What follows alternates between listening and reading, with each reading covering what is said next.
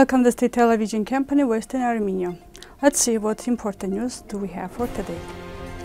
Hip-hop performer, therapist, the descendant of the survivor of the genocide, Turain, with his mother, visited to the Genocide Museum Institute in Yerevan. Made Harutyunyan's views on the importance of the Treaty of Sevres and the prospects of its implementation. Perseid Meteor shower on Mountain Nemrut. Offsprings of Western Armenia, Karla, Karapetyan. The world's oldest solar calendar was found in Portasar, Western Armenia. Urartian traces in Western Armenia. New researches of Armenian cultural heritage. 12 volunteers from 6 countries take care of the territory of Zvartnots temple. American resident Armenian hip-hop artist and therapist Turain and his mother Diana Kupelyan from Marash in their region during their visited the Genocide Museum Institute in Armenia. Within the framework of the Transfer Your Memory initiative, they video recorded the oral history of their story with Shushan Khachaturian, head of the Documentation and Research Department of Genocide Museum Institute in Armenia. During the conversation, Diana Kupelyan recalled the screen adaptation of the novel The 40 Days of the Musa Dagh in the 1940s, where her mother, a survivor of the genocide against Armenians, was included in the consulting group for the preparation of the film by the American company Mher. Unfortunately, due to Turkish pressures, the filming was not carried out. Before presenting the history of their family, they paid tribute to the memory of the victims of the genocide and walked around the museum to learn more on the exhibits. Mher Harutyunyan, candidate of Historical Sciences, Associate Professor of Shushi Technological University, head of the Khachar Scientific Center and historian, presented his views on the importance of the Treaty of Sevres and the prospects of its implementations. According to Mher Harutyunyan, the spirit of the Treaty of Sevres continues to remain alive in the center of attention for the Armenian people and for the government of Western Armenia. He emphasized that this agreement is an international document that recognizes the results of the liberation struggle of the Armenian people, and its implementation will be possible only when the Armenian people achieve sufficient emotional and political preparation, which will force the neighbors to accept the terms of the treaty and enable them to take ownership of the designated area. He reminded, although Trabzon was recognized as the territory of Armenia, it remained out of Armenian control due to the lack of power and opportunities to implement the Treaty of Sevres. The National Council of Western Armenia reminds that since the existence of the National Constitution of the Republic of Western Armenia, the territories in question are part of the territorial integrity of Western Armenia, based on the Treaty of Sevres. We are no longer in the context of demand, but we are in the context of condemnation to those territories of Western Armenia, including Artsakh, that are occupied and colonized by Turkey and Azerbaijan. Members of the media and astronomy climbed Mount Nemrut to photograph the Perseid Meteor shower. Despite the strong wind and cold, they climbed Nemrut to capture the massive status and the meteor shower. Thousands of tourists visit Mount Nemrut every year, and this time they enjoy the unique sight, the Perseid Meteor shower with huge statues. Mehmet Yelken, director of the Adıyaman Culture and Tourism Department, noted that this unique scene has attracted the attention in not only the local but also foreign guests.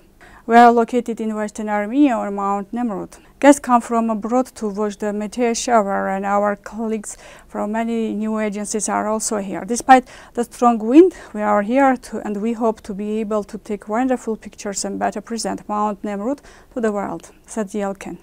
This was a unique opportunity to present the beauty and historical value of Mount Nemrut, connecting it to the wonders of the universe, which continues to generate interest among both the local and international community. Karla Karapetyan, journalist, director of documentary films, former BBC journalist and until now the only person from America to host BBC World News.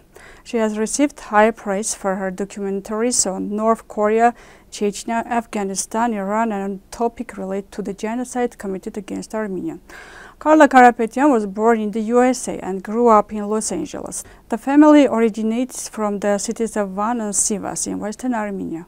She has filmed several documentaries on international subjects, Children of Secret State, Opening the Face, and The Screamers, about the genocide with the participation of System of a Down. Denial of genocide has always motivated me in my work, said the director. The world's oldest solar calendar has been discovered at the historical site of Portasar in western Armenia, also known as Göbekli Tepe. The discovery suggests that around 14,000 years ago, during the Neolithic period, timekeeping was more advanced than expected. The archaeological site of Portasar continues to be a place of new discoveries that shed light on the past of mankind. Archaeologists from the University of Edinburgh reported that at Portasar, which is built on multiple stone pillars at the archaeological site, carvings on the magnificent pillar were used as a calendar. A study published by the university suggests that the Portasar may be the oldest known solar calendar in the world. Researchers have found that this calendar includes 365 days, 12 lunar cycles, and an additional 11 days, indicating an advanced understanding of time. The calendar features geometric symbols, birds, and symbols that resemble the letter V. The researchers found that these symbols, when counted, form a solar year calendar that repeats itself once every 365 years. The most interesting image of the calendar is the figure of a large bird with the symbol V on its neck, which represents the summer solstice. This discovery shed new light on the significance of Portasar, emphasizing its importance not only as a religious complex, but also as a place of clear measurement of time. Professor Dr. Attila Batmaz, Associate Professor of the Department of Archaeology, Prehistory and Middle Eastern Archaeology of the Faculty of Literature of the Aegean University, is engaged in research in various fields, including anthropology, ceramics, archaeometry, urban archaeology, and art history. Batmaz, which illuminates the civilizations and cultures of the past through the data it receives, has been traveling to different states of Western Armenia for years and focuses on the study of the connection between traditional ceramics and Urartian ceramics. In this context, Batmaz, who contributed greatly to archaeology through the research conducted in Van and Bitlis, and conducted surface studies for about a week, where there are historical castles, barrages, and springs. These days, 12 volunteers from 6 different countries are working in the territory of the Zvartnots temple, who take care of the surroundings of the historical monument. Most of them are for the first time in eastern Armenia and immediately express their admiration for the beauty of Armenian architecture and nature. They say that the volunteer program was a great opportunity for them to get acquainted with Armenian culture and deepen their understanding of the country. Volunteers not only work to beautify the area, but also learn about local culture and history. During the day, they take part in various activities, taking care of the surroundings of the temple, restoring the damaged areas, and adjusting the maintenance work of the monument.